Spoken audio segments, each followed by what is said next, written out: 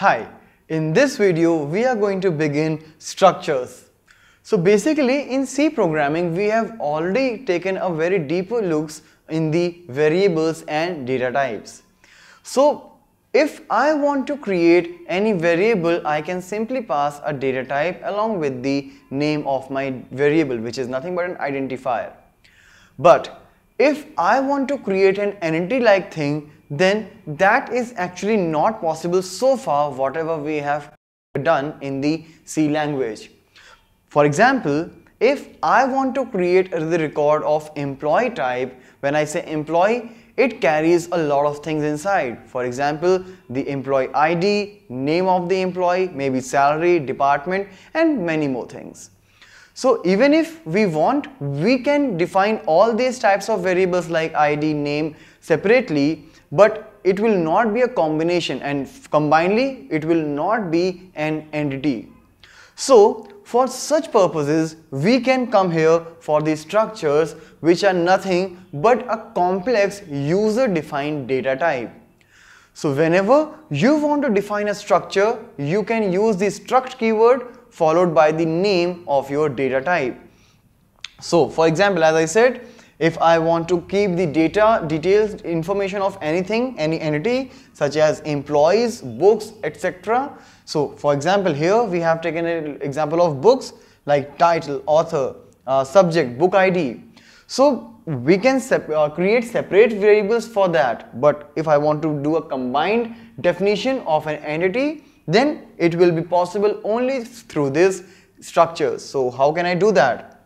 Struct tag means the name of the structure. Since I said it's a user defined data type, so user means you as a developer will give a name to this particular data type. Like here, struct book. Inside this, char array of title for author, for subject, and integer book ID. So after that, this is the complete data type. Like for example, starting from the struct keyword till the closing parenthesis.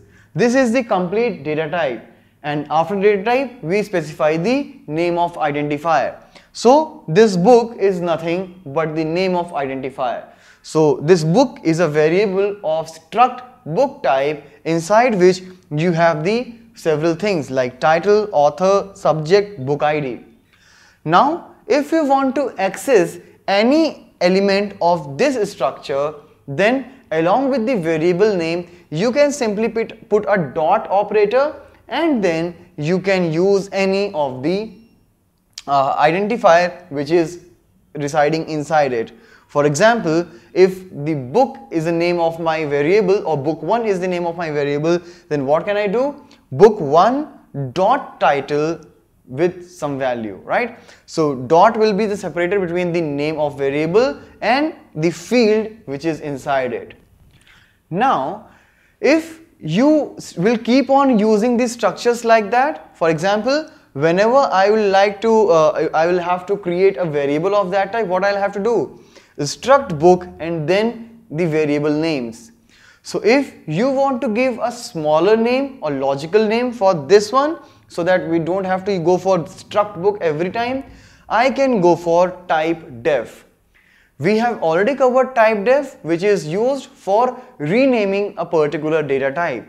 So here you can see struct book, and just after that what we have done, type def older data type, that is struct book, and then the new type. We have already seen the signature, the syntax of type def. So type def keyword, then old data type name, then its new name, alias name. So here I said book type, this is nothing but a data type. Later you can just simply continue with this as a data type, and then you can define the variables. I'll show you all these things practically just after this. Now if I talk about pointers, right, like for example, I have a data type called integer. I can define a normal variable of integer type as well as a pointer for the integer. So very similarly, in the previous we have seen like how to define the variables, normal variable of structure type, and if I want to create a variable of pointer type for the structure, I can do that as well, like book type, that's the type def name. Alright, so just after that, book type, pointer, struct pointer. So that's the name of my pointer. And if you want to access any field of this structure using the pointer, you can use this arrow operator, which is nothing but hyphen greater than symbol combination. So it will give a look of the arrow. So struct pointer and arrow title. Title is nothing but one of the field which we have here in the structure. So this is how you can access the fields inside a structure either through a normal variable or through a pointer. So now let's have a practical implementation of these structures and see how to start working with this complex data type. Here in this implementation of struct, what I have done is I have defined a struct named emp, and inside which I have put three attributes of any employee, that is ID, name and its designation. Later, if I want, I can just rename the data type struct emp to anything.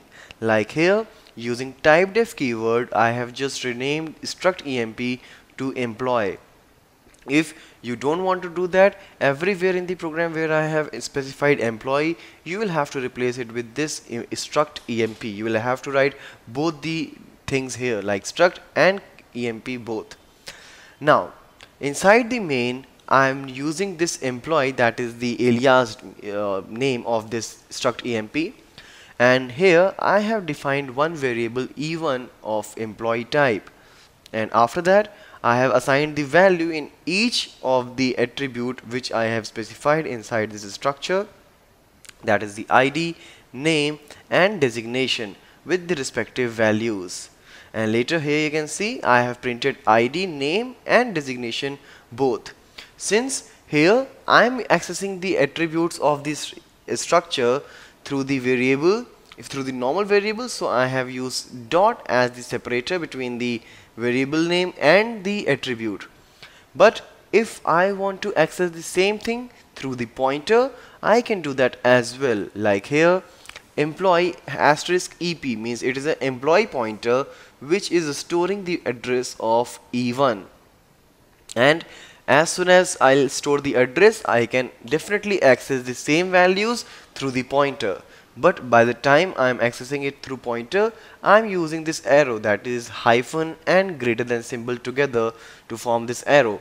So employee pointer ID, employee pointer name and employee pointer designation. So in both the cases, the value which will be printed will remain same, but the way to access the things will be different.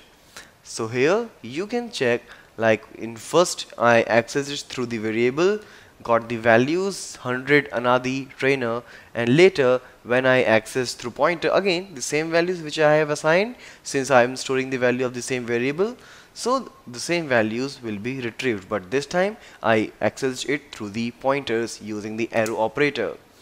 So this is how you can start working with the basic implementation of these structures.